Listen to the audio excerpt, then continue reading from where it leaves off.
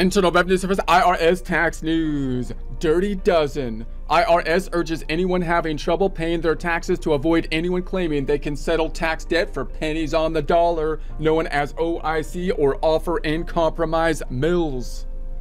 I've never understood that term, pennies on the dollar, as if it's a bad thing. I mean, if someone owes me $100 and they give me the dollars along with some pennies on top of the dollars, I'm okay with that.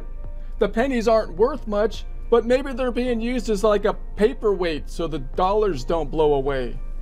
And what's with this Dirty Dozen tax scammer gang? Instead of scaring us about the Dirty Dozen gang, if the IRS did their job, they could cut the Dirty Dozen gang down. Honestly, even taking out just a couple of them would turn the Dirty Dozen into a terrified 10, turning the tables on the Dirty Dozen. And from there, it would be even easier to make them into a sackless 7, followed by a feckless 4, and finally just a whiny 1. Whining because 1 is the loneliest number. Okay, here we go. IR 2022-119, June 7, 2022, Washington. As the 6th item on the 2022, quote, Dirty Dozen, end quote, scams warning list, the Internal Revenue Service today cautioned taxpayers with pending tax bills to contact the IRS directly and not go to unscrupulous tax companies that use local advertising and falsely claiming they can resolve unpaid taxes for pennies on the dollar. So you might see advertisements that say, if your tax bill is over a certain threshold, say $10,000 or something, come to us, and they're at least alluding to the ability to lower the tax bill, and they're at least alluding to do that, usually the offer and compromise, although there might be other techniques that could lower the tax bill in some cases as well. The offer and compromise is a real thing, but the problem is, one of the problems with these, what they're calling the mills, the OIC mills, are that oftentimes they're targeting people that are vulnerable people, because if you have a very large tax bill, you're feeling kind of vulnerable and somewhat desperate possibly to try to lower the bill at that point in time. And also, they're often going through basically advertising companies. So oftentimes you might have the advertising companies that are actually targeting the ads towards these groups of individuals who aren't the actual firms, right? And then they might be then giving the leads, their lead sources that are then going to the actual different firms. And so one, that could be costly because the advertisement's going to be costly. The prices they charge might be high, and you don't know who the end person that you're going to be working with is in that system. So what you would like to do generally is basically do your own research first. First, go to the IRS website, look at your own circumstances, and then there's a lot of information on the offer and compromise. The other thing that people often get into tax problems with is like they're a sole proprietor and they get a bunch of 1099s and they just don't file their tax returns. And because they don't file the tax returns, the IRS only knows about their income. They don't know about the expenses that they have had. So they get a tax bill that's way out of proportion because they get taxed on the income rather than the expenses. So in that case, you might actually have to tell the IRS, hey, look, I had expenses here. And then, so that's another kind of the two common things that can get the tax bill out of control. And then the other tool is this offer and compromise. And then if you do talk to someone for help from there, you'd like to go to someone that you know the actual firm, directly with the firm, rather than going through an advertisement lead generation thing, because then you don't know where you're going and you're probably going to have higher costs than you otherwise would, because those advertising companies take a big chunk out of it. So in any case, quote, no one can get a better deal for taxpayers than they can usually get for themselves by working directly with the IRS to resolve their tax issues, end quote, said IRS Commissioner Chuck Rettig. Now, I'm not totally certain on that personally. Actually, I mean, if you had a representative that knew what they were doing in the areas of offer and compromise and lowering debt, that have people that have large debts, then that could be good. The problem is if you're dealing with something that is a mill, then they're going to have absorbent costs to do that. So that would mean, in my perspective, you would certainly want to do your own research in terms of the offer and compromise and whether or not you've reported your taxes or not. Look at your options yourself, and then make sure that when you're looking into someone, if you're looking for help with that, that you're doing your research on it. Quote, Taxpayers can check online for their best deal, as well as calling a specialized collection line where they can get fast service by using voice and chat bots or opting to speak with a live phone assistor, end quote. So offer and compromise. So here's the major tool that these kind of, I guess, the mills are kind of alluding to. So the offer and compromise mills make outlandish claims, usually in local advertising, regarding how they can settle a person's tax debt for pennies on the dollar. So the reality usually is that taxpayers pay the OIC mill a fee to get the same deal they could have gotten on their own by working directly with the IRS. So the offer and compromise itself, I mean, it's kind of complicated, but it's all there. So you can look at everything on the offer and compromise. The problem is the offer and compromise is only going to be applicable for certain kind of situations. So oftentimes if you go into like what they're saying, a mill kind of situation, they'll check out to see if you would get the offer and compromise. If you don't qualify for the offer and compromise, then you might end up with just basically a payment plan, which you know, if that's the end result, you could easily set up a payment plan yourself possibly. So, and what would qualify for an offer and compromise? Usually if your tax debt is below, I mean, if you don't have the capacity to pay the tax debt, and you can see this would be similar to any kind of lender borrower kind of situation. The IRS is basically saying you owe us money due to the taxes. If you're saying I don't have any money, I don't have the money to pay it, and it's unlikely that I'm going to get the money in the future, it would be beneficial for both sides of that transaction to try to come to an agreement where you could pay the money. So that's when the offer and compromise might come into play. And that would mean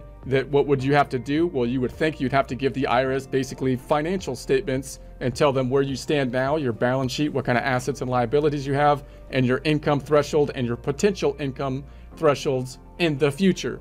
So if you have a tax debt, for example, and you're driving around in a $100,000 car and living in a $1 million house or something like that, and saying you can't pay the $15,000 tax bill, that's probably not going to work for the offer and compromise, because they're going to say, right there, they're going to have to say that you can't pay the bill.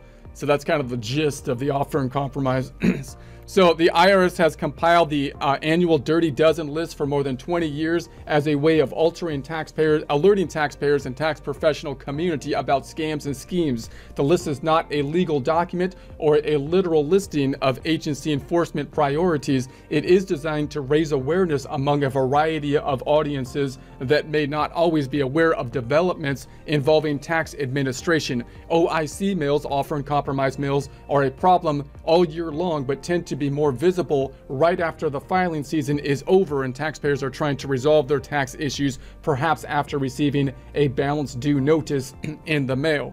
So clearly, the thing that helps a lot of basically tax professionals in general, and clearly the IRS mills, is the enforcement mechanism of the IRS. Because the fact that the IRS is intimidating, and when you get a tax bill saying you owe us a bunch of money, we want you to respond in a certain time frame, people panic at that point, which is kind of the point of the IRS's letter, and then you might look for assistance on that if you think that the mills or a tax professional can basically lower the amount. What you'd like to do is go to a legit CPA firm possibly and talk to them about it. But the problem there is a lot of times tax professionals don't really specialize in the offer and compromise process a lot of times. So it is kind of a specialty type of area, but they could probably give you at least some guidance on that. But in any case, for those who feel they need help, there are many reputable tax professionals available, and there are important tools that can help people find the right practitioner for their needs. So obviously, if you talk to your tax preparer, that would be the place to go if you have one. A lot of people are doing taxes online, possibly, or with other kind of resources. But talking to a CPA firm or something like that might be a good place to at least get some idea and maybe a better kind of reference tool to find the right person to handle the right problem. So IRS.gov is a good place to start scoping out what to do. These quote mills end quote contort the IRS program into something it's not, misleading people with a chance of meeting the requirements while charging excessive fees, often thousands of dollars. So that's of course the problem. because the mills are you know, charging a big fee to go through the filing process for the offer in compromise, which again, if you really look at the offer in compromise, it's they're getting quite good on the IRS at kind of laying out the requirements for the offer in compromise. So it's pretty much right there. Although again, it's still kind of confusing for a lot of people, but you can do your research on the IRS website. An offer, or OIC, is an agreement between the taxpayer and the IRS that resolves the taxpayer's tax debt. The IRS has the authority to settle or compromise federal tax liabilities by accepting less than full payment under certain circumstances. So that's where the offer in compromise is kind of a legitimate thing, right? Because that means they're gonna settle the tax debt for something other than what the tax debt was. But there has to be specific circumstances on why they would do that, and usually those circumstances are those that both parties, IRS and the taxpayer, benefit. Why? Because the taxpayer can't pay the debt, like they're not likely to be able to pay them. That's generally the idea. So however, some promoters are inappropriately advertising indebted taxpayers to file an OIC application with the IRS, even though the promoters know the persons won't qualify. So this is where the kind of scammy stuff comes in, because if you should be able to find out fairly quickly whether or not the offer in compromise is likely to have any kind of chance of going through. So again, if your income is fairly good, if you're a young person, you have a lot of income potential in the future, and you have assets and so on that are significant, even if you have a significant tax bill, not likely the offer in compromise is going to go through, because again, it's usually there because the IRS has determined that you're not going to be able to pay the tax bill, and you can get to that assessment, you would think, with a pretty quick assessment. So obviously, if they're pulling people in, dangling the offer in compromise, filing the paperwork for the offer in compromise when they know that you're not going to qualify for the offer in compromise from a fairly short discussion, then that's not good. That's nefarious kind of scammy stuff. So this costs honest taxpayers money and time. Before taxpayers start investing time to do the paperwork necessary to submit the offer, they'll want to check out the IRS's official offer and compromise pre-qualifier tool. So there's a link to that tool here to make sure they're eligible to file one. Note, even though individuals and businesses can submit an offer, the tool is currently only available to individuals. The IRS also created an OIC offer and compromise video playlist that leads taxpayers through a series of steps and forms to help them calculate an appropriate offer based on their assets, income, expenses, and future earning potential. Find these helpful, easy to navigate videos on irs.gov/OIC. The IRS reminds taxpayers that under the first-time penalty abatement policy, taxpayers can go directly to the IRS for administrative relief from a penalty that would otherwise be added to their tax debt. So you might be able to abate because of the first-time abatement penalty, a tax bill that you would otherwise pay. So OIC mills are one example of unscrupulous tax preparers. Taxpayers should be wary of unscrupulous, quote, ghost, end quote, preparers and aggressive promises of manufacturing a bigger refund.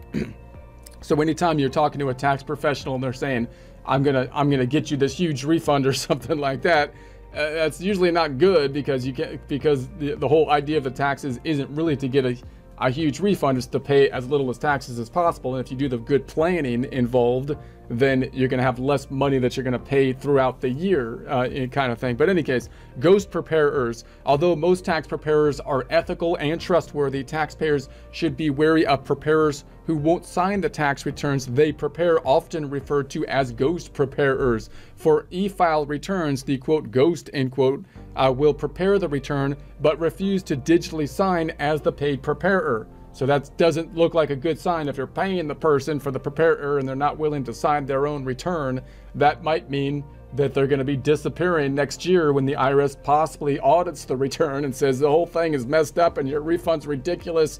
and what were you thinking kind of thing, and that's what you want to avoid. So by law, anyone who is paid to prepare or assist in preparing federal tax returns must have a valid preparer tax identification number known as a P10. Paid preparers must sign and include their P10 on the return. Inflated refunds. Not signing a return is a red flag that the paid preparer may be looking to make a quick profit by promising a big refund or charging fees based on the size of the refund. So this is the difference between like a scammer and a legitimate business. A legitimate business is typically here to stay. They're typically proud to sign their returns. They want to sign the returns, build the reputation, and be in a solid area for a good time. And be reputable, right? A scam is the person that goes from town to town, and if they're basically saying they're going to have a huge refund, and they do scrupulous things to get a huge refund, and then they charge you a portion of that huge refund, don't be surprised if that tax preparer isn't there when you get the tax letter from the IRS saying, hey, some of the stuff you put on here looks not correct. Could you give us some more verification? You're going to say, where's my tax preparer? Well, he's in the other town now, scamming somewhere else, because that's the difference between scams and a business. So unscrupulous tax return preparers may also require payments in cash only and will not provide a receipt, invent income to qualify their clients for tax credits. That's got to be going up these days because these tax credits, there's refundable credits like earned income tax credits, are becoming significant, quite significant, right? Claim fake deductions to boost the size of the refund, direct refunds into their bank account, not to the taxpayer's account. Now, if they tell you, yeah, I'm just going to get your refund into my account, it's like, wait a second, what? That doesn't seem right. So choose wisely. Choosing a tax professional page, there's a link to that. It's on irs.gov. irs.gov has information about tax preparer credentials and qualifications. The IRS Directory of Federal Tax Return Preparers, there's a link to that here, with credentials and selected qualifications can help identify many preparers by type of or credential qualification. Taxpayers are legally responsible for what's on their tax return, even if it is prepared by someone else.